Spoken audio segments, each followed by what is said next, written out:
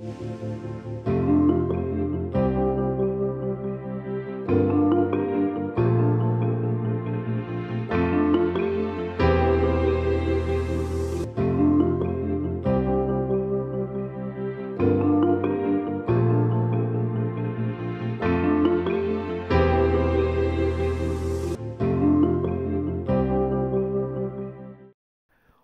to Programming in Modern C++. We are in week 1 and module 2. So, in the last module we have understood the basic importance of C++ programming, particularly the modern aspects, and we learnt about the course overall. In this module we would like to start by highlighting the differences between C and C++ programs to make you understand the ease of programming in C++. Right. So, when we discuss that, please please keep in mind that this is not related to compatibility of these two languages. That will be covered in a separate tutorial. Here what we are going to do is we will take programs in C and write their appropriate C++ equivalent and try to show you how it becomes easier to write more efficient, safer, less error prone code in C++. So, there are several 6 different examples, very common programs which I am sure in C you must have written all of them, or at least most of them. So, I will use them to provide a comparison with the corresponding C++ program. So, the entire story as the world starts with the hello world, which is the basic handling of the I/O. So, this is the hello world program which all of you know.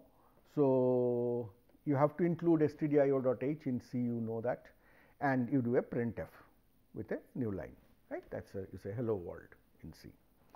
In C++, instead you use a different header called IO stream, and note that in IO stream there is no h.h. We will talk about this more. And you use the same string or a similar string to do the hello world, but you use an output streaming operator, this is called, and stream to std out, std : cout, which is actually the standard output, and then you put a n line marker which gives you exactly similar output as in here, right. Okay. So, having said that, now if you compare, what you see is IO header is different, right. You are using printf to print to console, which is std out, and here you are using an operator less than called output streaming to stream to the console. The terms are also kind of changing. It is not only about syntax, but in typically C you say that I print, in C++ you say I stream. The console is the std out file. Here it is std : cout O stream. O stands for output, and that is in the standard namespace. We will talk about it, what it means. Printf is a variadic function in the sense that it takes any number of arguments after a format string. The format string is important, is mandatory at the beginning, and then you can have any number of them as you know. But this operator is just binary.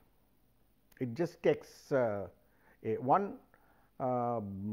takes the stream and what you want to print, and does the printing, does the streaming, and then returns the same stream, right. We will learn more. \n is used for going to new line. Here it is std : endl in the std namespace, end line in the namespace, where \n is an escape new character, std : endl is a stream manipulator. So, we will see that besides putting a new line, it can actually do more stuff, and it is a functor. We will talk about this. I am just trying to show you the parallel between these two. Okay. So, let us go to the next example, which is adding two numbers and handling the IO again. Okay. So, we want to add two numbers, read them from the input, add two numbers and write their sum. A simple program which you must have written n number of times in terms of C. So, let us see what are the things that are same, what are the things that are different. Naturally, the input output library is different, we have already observed that. Now, here you declare A B, here also you declare A B, these are what you want to read. So, you put a message to the user asking to input the numbers, here you do the same, but it differs in scanf as it differed in printf. In scanf, you present it is a variadic function again. So, you present a format and then you put all the different inputs that you want, right, input variables. And the key thing is, while you put this, you do not put it as the name of the variable, you put it as the address of the variable, right, you put an ampersand, you know that is required to be able to read from the input. Whereas, in C++, you use the input streaming operator, which is coming in from the std::cin, which is the standard input console, into the variable, and the variable is not written as with the address, it is just written without anything, it is just written as a simple variable, right. So, syntactically it makes it much easier to deal with it. Then you make the sum of them, you do the sum of them here as well. The only difference I show that the sum variable needed to be declared before, and this is what you read in Kernighan-Rich's book, that all variables must be declared before the first executable statement of the function, right. So, it was declared before, but here what I have done is I have declared it in the middle. This is what C++ allows from the very beginning. In fact, C also allows it from C89, right. So, but I have shown it a comparison. So, this basically you can note that this basically is written for KNRC, where it was not allowed to put the variable declaration in the middle of a function, but I just wanted to show you that. Now, this is also used allowed in C, but C++ will often have that. Rest of it is printf and the std::cout, which we have already seen in the earlier example. So, if I go back to the comparison proper, then these are the things that you must note, that you are using scanf in C to read from the console, you are using input streaming operator to read from the input stream, the console in the C++. Console is std in, here the console is std::cin, which is a I stream, I stands for input, is the std namespace. Scanf is a variadic function like printf, whereas operator input streaming is a binary operator. This comparison is similar to the print. This is very critical. In C, you need to take addresses of variables that you want to read. In C++, you do not need to do that, you directly use the variables. This difference I have already mentioned, all variables need to be declared first, this is a KNRC, whereas sum can be declared whenever it was actually needed, and the same thing is allowed in from C89 as well. Then you need formatting %d for variables, whereas no specific formatting is required. In terms of for example, here you are using formatting of %d to say that you read A, you read B, or you scan A, you scan B as an integer. Similarly, here in printf you are doing this, you say that you print A as an integer. Here you do not need to say any of that, you just write this. So, that makes life lot more simple. So, it is kind of the kind of way you want the input or the output, you just keep on writing that with the repeated streaming operators, and this will serve your purpose. What happens in C++ is since you have already declared a and b as int or sum as int, while you try to stream it to the output or while you are trying to stream it from the input, the compiler knows that it is an integer. So, it knows what is the corresponding formatting that needs to be specified. This is possible because you have these operators, and it was not possible because these were functions which were variadic, which had no way of knowing what your parameters and what the types of those parameters are, because it is variadic. There is no signature which says this is the type of the parameters it is getting. So, it knows that it will get a constant string at the beginning, which is a format. After that, it can put as many variables as possible of any type whatsoever. So, printf scanf cannot have this smartness of knowing or deciding the format based on the type of the variable, which C++ streaming operators make heavy use of, which makes programming far more easier in this language. So, let us move to the next example, which is finding the square root, right, which is again a very simple, these are all very simple programs. So, besides the input output, for finding square root you need to include math.h, right, the mathematical library in the C standard library. Equivalently in C++ you include C math. So, we will discuss this more, but this is just to show you that anything that you have in C standard library, you can use that library function in C++ by including the library as C followed by the library name. C meaning that this is a C library, and not having the .h. So, math.h becomes C math, stdio.h becomes C stdio, and so on. Okay. Then what you are doing in C++ is you are saying that anything that I do with the library will be in the standard namespace. We will talk about what namespace is, but just think of now that it is a way to define the symbols with std : : So, earlier we were writing std : : cout, saying that std, the cout symbol, which is the output stream O stream, is defined in the std namespace. Now, we have said that we are using std namespace. So, I am just writing cout. So, by default the compiler looks in the std namespace and checks is there a cout. It finds one and uses that. So, this actually means this, right? But it eases a lot of typing of the code. For example, I am just writing endl, but it actually means std : endl. I am just writing cin, it actually means std : cin, right. So, that is the advantage of having the using part of it. Okay. So,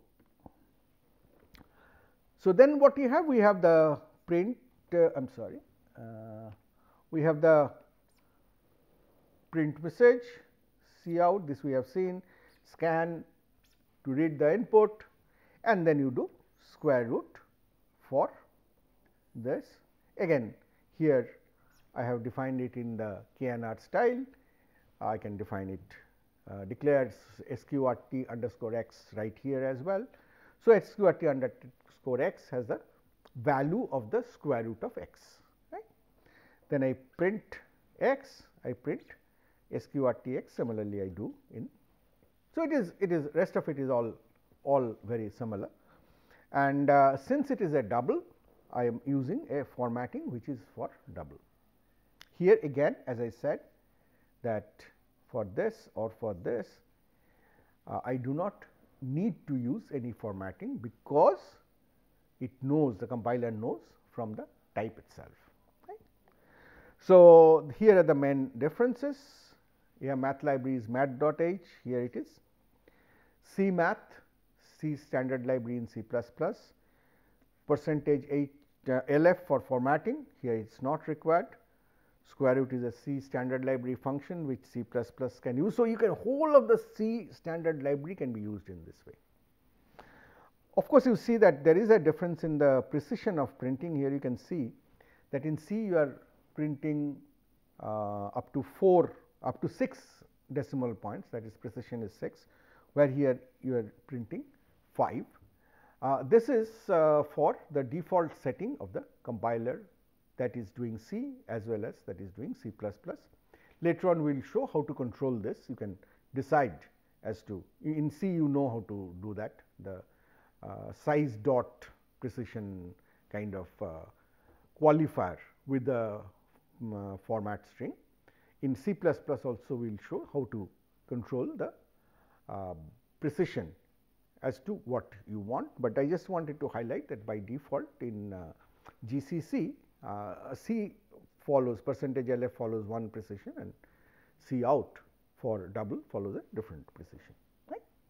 So, this is just a gives you an idea of how to use the C standard library in C++ as well.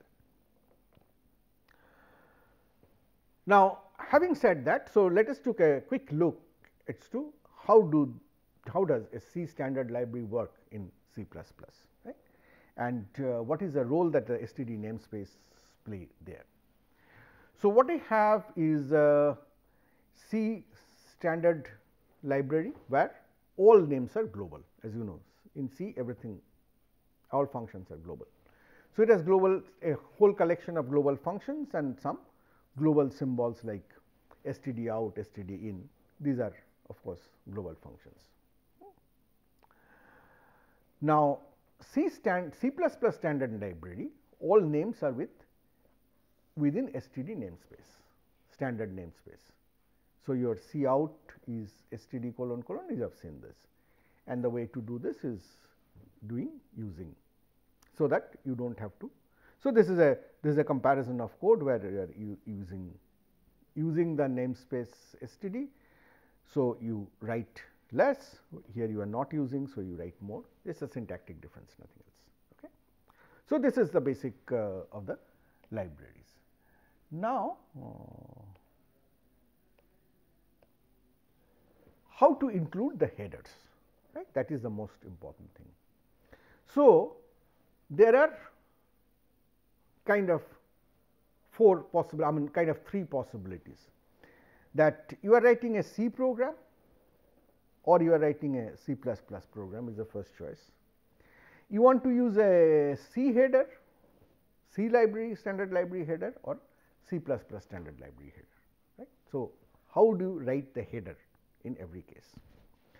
Now, writing a C program using C standard library header is known to you. You do an include of the library.h, stdio.h, stdlib.h, math.h, and so on and so forth. You have been using it, so you are already familiar. This is not possible, that you are writing a C program and using a C++ header, that is not possible. So, that is ruled out. Now, in C++, if you want to use a header, then you use no.h. You will just write IOStream, you will just write vector, you will just write stack, you will just write algorithm. So, these are the different components of the C++ standard library, and you do the same hash include, but no h.h. If you are using a C standard library component, then the change that you have to make is put a C before the library name and not use a h again, .h again, and the names will be in std namespace. So, it becomes C stdio, right. We have seen this.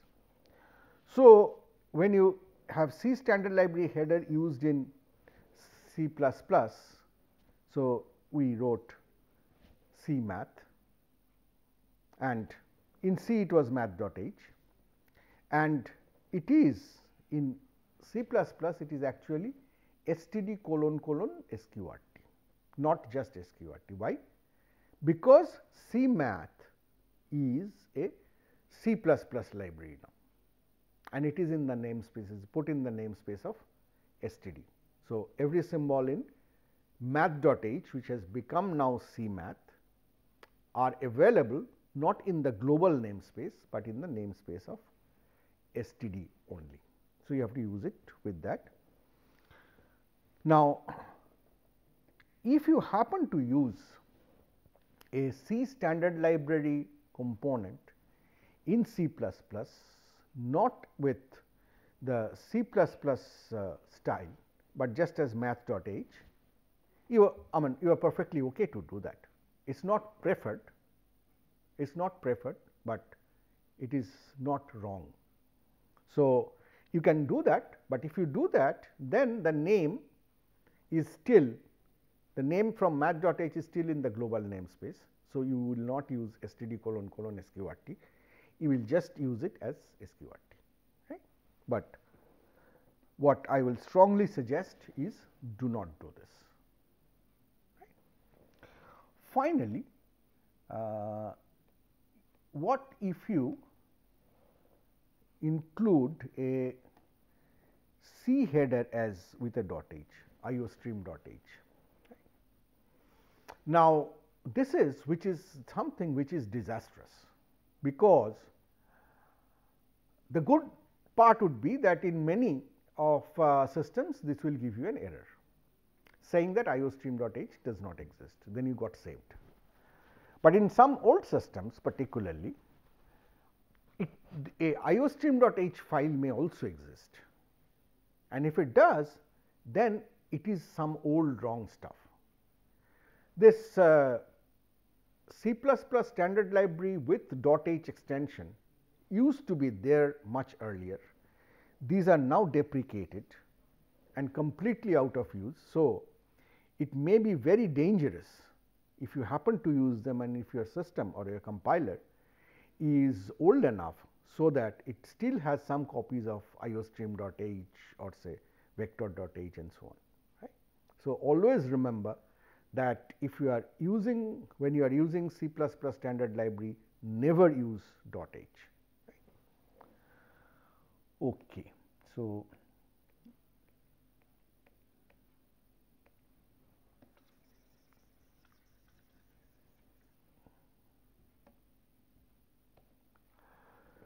I move on to the last example, or no, sorry, there are one more. So, the next example, which is doing the addition of n numbers, which is something very, very common that you have done often. I have the input libraries, namespace, declarations here.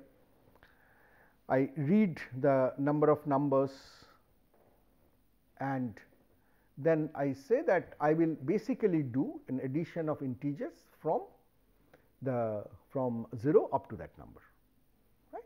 So, that is what I am doing here. That is what I am doing here, and then I will print, which is, this is a very straightforward simple program. The feature that I want to highlight is, if you are writing it in C, you can write, you will have to declare int I here, or if you are doing KNR, or you can declare it somewhere here, int I, if you are using C89 or later. But in C++, you have to use, you may use, not have to, you can use it as well here, but you may use it right inside the loop. If you use it right inside the loop, it is just a local declaration here, which is often very useful, because wherever you need locally, you can just within that control construct, you can declare and use it, and outside of that it is not defined. So, it can be reused, that same name can be reused.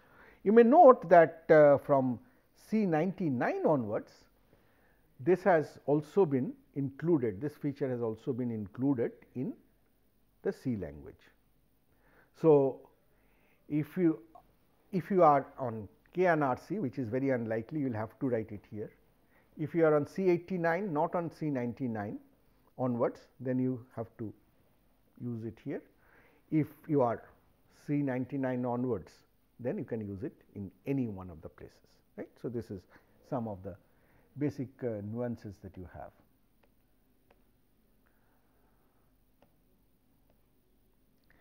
Now, let me move to the last example, which is regarding Boolean. Now, Boolean, as we all know, is an important feature of the language. We always need to make choices, true or false, and we need a Boolean value. So, in traditional C, say K and R C, what will be Boolean? So, typically you can have Boolean as a manifest constant, true, defined as 1, and another false, defined as 0. You can put, say, x is assigned true, and then if you print, it will print it as 1. Right? So, using int and hash define, you can create a bool kind of variable in K and RC, which is the only possible way. So, otherwise, I mean, basically you are maintaining it as an integer only, but you are just interpreting it as a Boolean. If it is 0, you say it is false. If it is not 0, you say it is true. Now, when we move to C89, things improved. So, C89 provided a new header known as stdbool.h. This header is provided specifically to support Boolean value as bool. You want to call it bool as if it is a different type. So, it includes bool, and it actually is the defined type is underscore bool, but there is a macro which defines bool to underscore bool.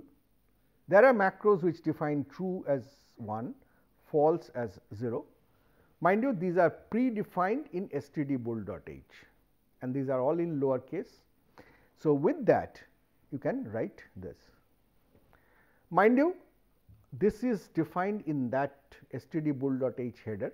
So, if it is not included, this code may give an error, but some other C standard library components also in turn include stdbool.h. So, it is possible that if you are including stdlib.h, you may not need to include this, but I have specifically shown it here, so that you can have these macros available, and there is also a macro to check that whether you have done it, which give you a sense of a true Boolean type. In C++, it goes further. It is not macros which are defining it. It has been supported as a built-in type, like you have integer, like you have double, you have a bool type, and like 1, 0, 2, 3, 4, 17, all of these are literals of int type. Bool type has two literals, true and false. So, they are not mappings to 1 or 0, they are just literals by themselves, and C++ does that. So, code wise it looks same, and certainly you do not need to include anything special, because it is no more a feature of the library, it is a feature of the language. So, in the leftmost in KRC, there was no support in the language nor in the library. So, you are creating and interpreting your bool in your own way. In the second column, you are in C99 onwards, C89 onwards, where you have a library support to give you a feeling of a Boolean bool. And rightmost column in C++, you now have bool as a built-in type with true and false being actual literal. So, it is now a language support, no more a library support, right. So, that is kind of the development that has happened, and that gives us a very easy way of using bool in C++. So, to summarize, I have tried to highlight a few differences between C and C++, which are of fundamental nature, particularly in terms of I/O, input and output, variable declaration, and the use of standard library, which are the commonest things you start doing in starting to program. And we have seen that C++ gives us better flexibility in terms of declarations and input output, and makes it simpler to deal with, and many C constructs and functions get simplified in C++, which help to increase the readability as well as the ease of programming. So, with these words, I will conclude on this module 2, and I hope these examples and variants of them you will not only study in the module, but you will start practicing them on the system that you have installed, the GCC, both in C as well as in C++ versions, and actually check for yourself what you are getting, and then you make modifications to understand that how elementary C++ programs can be created corresponding to the C versions. Thank you all very much. See you again next module.